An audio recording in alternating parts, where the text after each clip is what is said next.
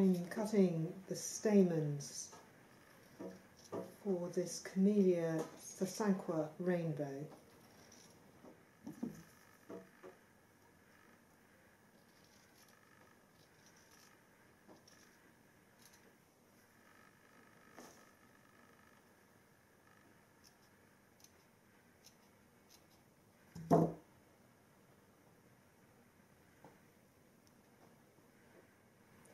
Because I'm a keen gardener, I do have to keep my fingernails quite short, and I so regret cutting them when it comes to using them to place tiny pieces of fabric.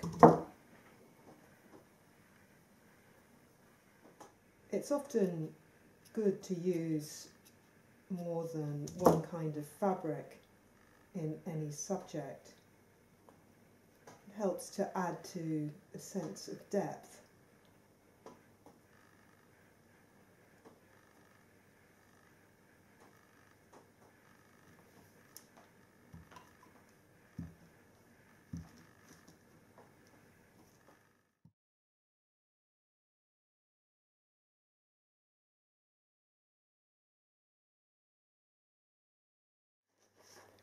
I'm creating the ripples on the surface of the river.